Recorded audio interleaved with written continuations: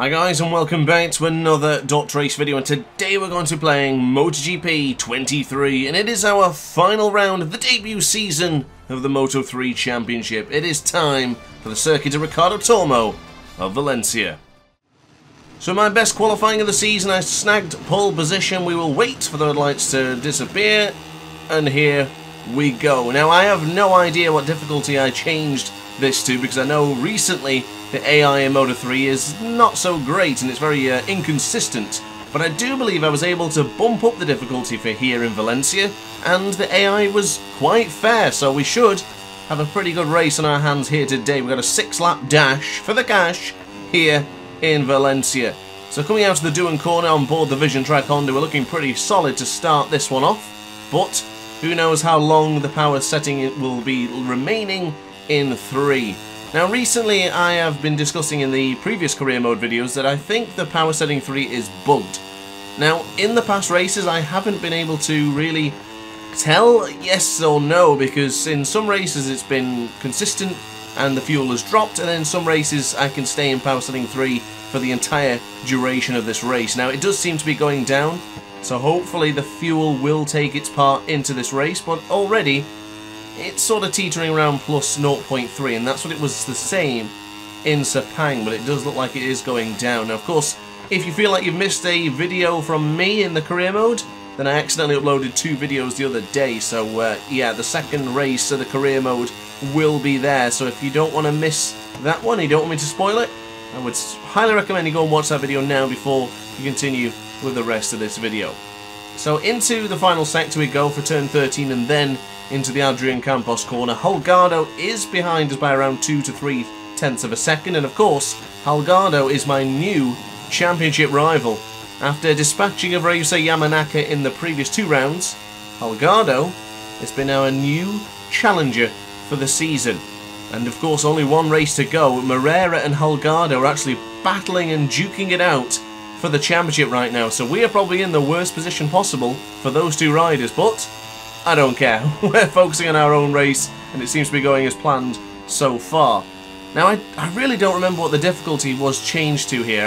I'm going to have to try and find out and remember what it was, because I didn't record this part of the video where I check. And I think I even pushed it up. I'm pretty certain I did push it to around 95 or 100. I really don't remember, and the AI has been inconsistent as best here in Moto3, so I wanted to try and tell you which one it is so I can give you an indication of what you should be choosing. I'll probably have to do some races myself and figure out what it is after this video, but for time being I can't tell you what the difficulty's on, but I know it was a little bit higher than Qatar, because at Sepang they were ridiculously quick. Qatar they was also very quick, and then here in Valencia they really weren't too bad.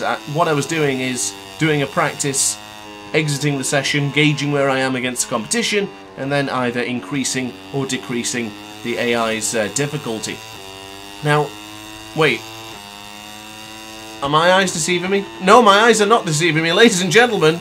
We're gonna have our first spots of rain on the camera lens here. Oh no! This is a shock and a half. Ladies and gentlemen, I didn't even realise we had the variable weather, and it could be down to this. The unexpected has happened. It did look a little bit cloudy, but you know what? I kind of just desensitized myself from it. I'm so used to just racing and focusing on the track that it didn't even occur to me that, ladies and gentlemen, we could potentially be having a wet weather race here. Now it depends how much the weather comes down, because if this rain really starts to bucket and we have only so many laps to go, the chances are that we'll be restarting this race.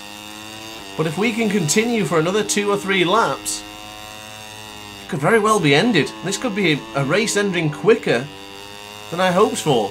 Now it's a good job I shot out to the front and just dashed for the money, but a 6 tenths of a second gap behind us with Moreira and then Holgado. The weather is coming down. It's the precipitation is here. This could be for an interesting finish. Now, how much does it affect the bike? I did try running some slick tyres in the wet before, and I gotta say it is difficult. You're not able to turn in at all and the bike just spins up upon the exits. Is it going to do the same here? The gap is still hovering around 5 tenths of a second. Ladies and gentlemen, if we cross the line, This race could end. Oh, it's getting difficult to turn in. Really struggling to turn the bike in for turn 11 there. We couldn't quite get the speed, unlike the speed from the subscribe button in the bottom right corner of the screen there, but never mind. Moreira has taken over at the front. I'm beginning to really struggle now. Oh my goodness, the white flags or something. The red flag's got to come out soon, surely. I can't do anything. I'm a sitting duck here. Do I drop the power? I can't afford to drop the power, but across the line, this is going to be an interesting part now because Moreira is in the lead. And look at that championship graphic to the right-hand side. 1 point separates the two championship antagonists, or protagonists in this case. Moreira leads by just a single point. Holgado's moved backwards, now he's down to third. So Moreira would be your world champion. We're into the Doohan corner. We've got to look at the red flag situation here now, ladies and gentlemen. This is getting crazy. It's getting so difficult for me to move the bike in here. Oh, red flag! It's it! That's it! That's the race ended. What's it going to be, though? I won? What? The first victory in Moto 3, ladies and gentlemen. Oh! Now, I'm kind of confused because I thought it went to the last lap. And by the end of the last lap, Diogo Moreira took over at the front. Holgado there. We're all neck and neck. I'm lost. Answer in the comment section, please. I believe Moreira should have won that one, right? Because he crossed the line ahead of me in the lap. But then he goes down to the back. It goes to the last sector, doesn't it, of the previous lap? I'm not sure. I'm really not sure in this one, guys. Let me know in the comment section down below if you know the answer. But I do believe it goes down to the final sector, which would have been the Adrian Campos corner, and there I was leading the way. So, the first victory, ladies and gentlemen. Unexpected, and this race ended quicker than I really expected and hoped for, really. So, I guess that's it. Bit of a 4-lap dash in this video here today. But anyway, I digress. Championship has been concluded. It looks like Moreira took the victory, but I don't know who had the more victories out of Holgado and Moreira, so we'll be going up against a world champion in the form of the Brazilian next season. But I've got to decide on which team I'm going to be joining with after this video, so stay tuned for my results. But yeah, I hope you enjoyed this video, guys. Thank you very much for watching the video. I will be extending the laps for the future races, but for the debut, I'm happy that we got this done, and I'm ready to start the next season. So guys, thanks for watching. It's been a pleasure to make this video for you. Hope you enjoyed as well. If you did, like, comment and subscribe, and even join the DrAce pit crew if you want some exclusive emojis and just to join the team. Thanks for watching, guys. Ciao for now.